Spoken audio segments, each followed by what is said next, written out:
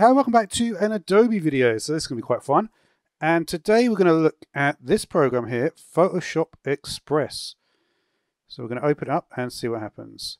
Okay, so we can click, I guess, so it's a select image source to start editing. So we'll click on the pictures library. I have some pictures. We're going to just remove this picture. I didn't want that one there. And I haven't got too many at the moment.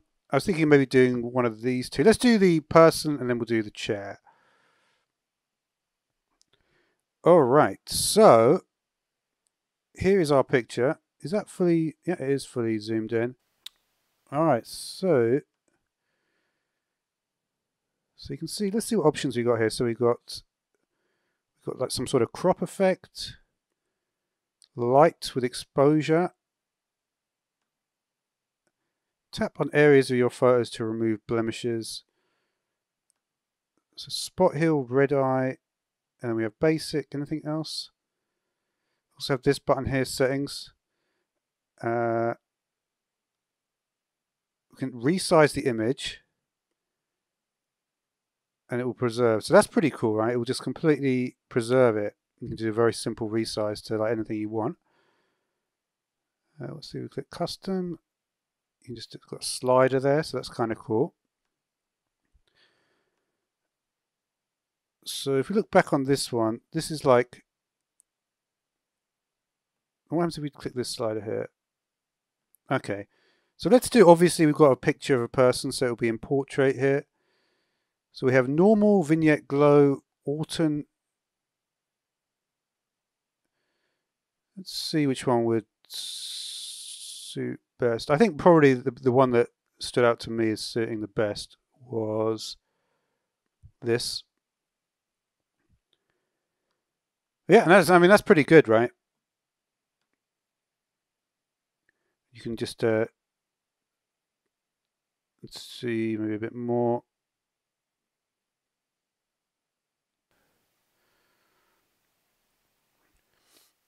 All right, maybe let's try see if we can do a spot heal now. It says tap on areas of your photo to remove blemishes. Zoom using control and mouse scroll. Interesting.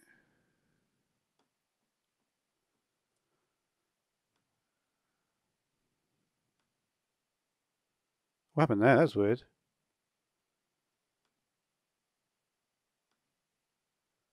I don't think I meant to do this. Can we do Control Z? No, this is the undo button. Kind of cool though, that what just happened there. I didn't mean to do that. That looks really cool, right? Let's have if I do that, what actually happens if I just click here randomly?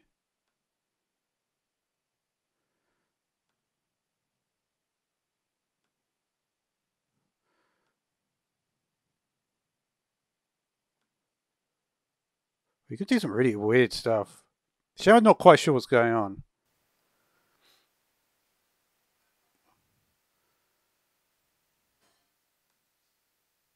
That isn't the YouTube channel out though, is it? What's the thumbnail size? So that is a thumbnail size for sure. Edges.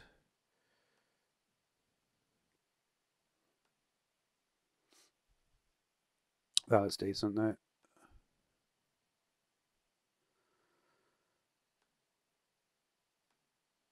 Okay,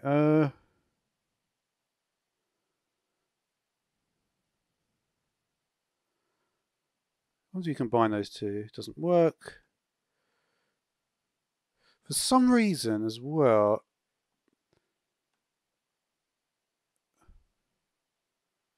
it looks like they're like mutually exclusive. Like if I did this, right? Then I put on the one which I liked, the halftone, right?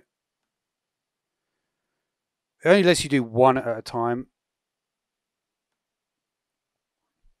So I wonder if there is a way to combine effects in some meaningful way. Because you see, if I choose any of these, it's going to just put it back. The issue is, right, if I do this, right, when I go back, it doesn't take me to the stage that I was at before. It takes me back just warm vintage with nothing. So that's not exactly what I was looking for.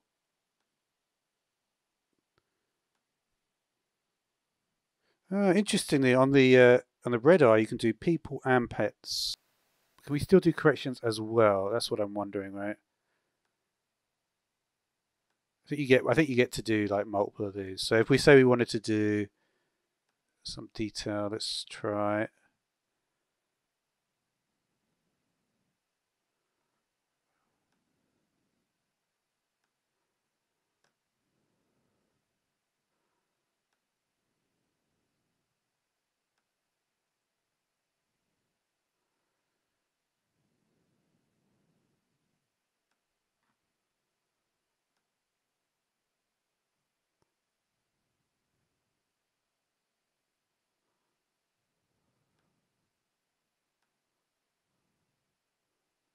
Okay, so you get highlights.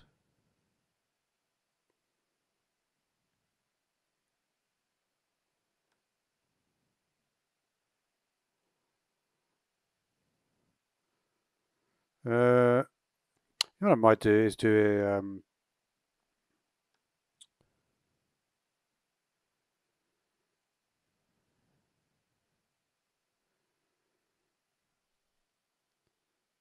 it's not terrible.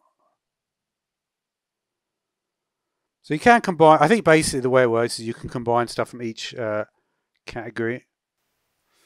I'm not sure.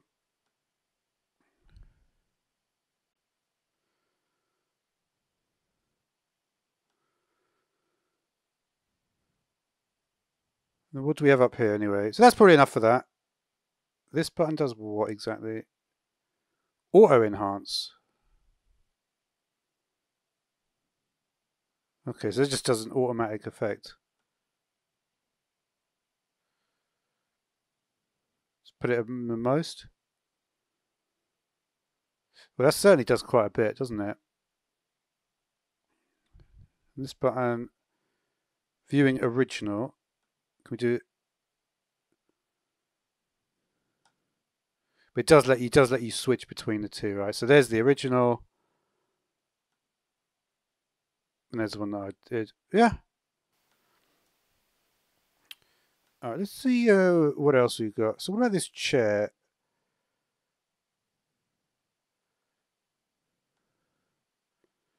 I've got to say, actually, it's a very, it's quite a fun piece of software. This.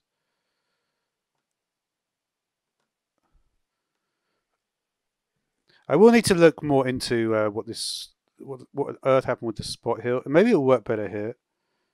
I was thinking like maybe this is just too much for this thing to deal with. Oh, no, it still doesn't seem to work.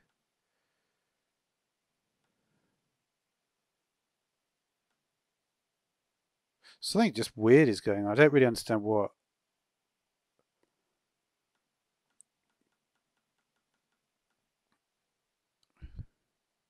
Zoom using control. Do I have to zoom like this? Like how that thinks that is an enhancement, I don't know.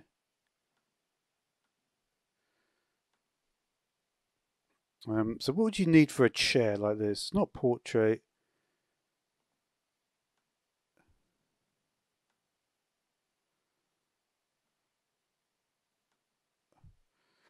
Certainly you'd want a border, I think, for the chair, right? Not like a cheesy one, though. It looks like a lot of in the border, the category. I do like the border. I do like these stuff in this edges section. Frames actually might work for this. It actually might match the dark wood, right? It's not exactly centered. Could do contrast. That I like, the bleached wood on it. I actually do prefer, let's just try the redwood. That's also got quite a pleasant, I do like my birch though. I like that one even more though. Again, it's not quite centered. It's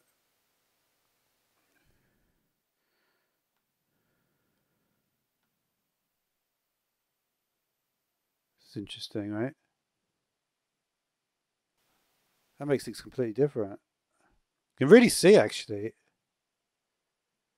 you look at the edge, that actually makes it better than the original image, weirdly. Look how much better, look how much clearer you can actually see the actual chair. What about shadows?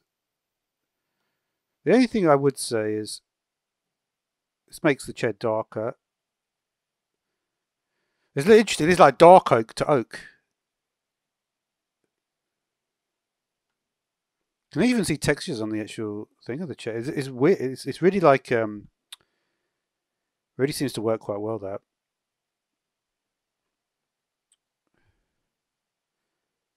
Now, if I did a crop here, yeah, I think obviously you would do the crop on the chair before you do the border. I don't think that looks bad though. Again, if you look at the original compared to what we had here, right? Do a side by side. Just can get to it. Right, there it is. So that's the one we just did. You can see real detail on the surface of the actual chair and the back of the chair. This is the original. Really much, I think it looks much better. I think that's a huge difference, right? All right, I think that's going to do for this particular episode. Really cool program though, this Photoshop Express. Lets you have a lot of fun, quite simply. And yeah, definitely a cool one to check out. So thanks for watching.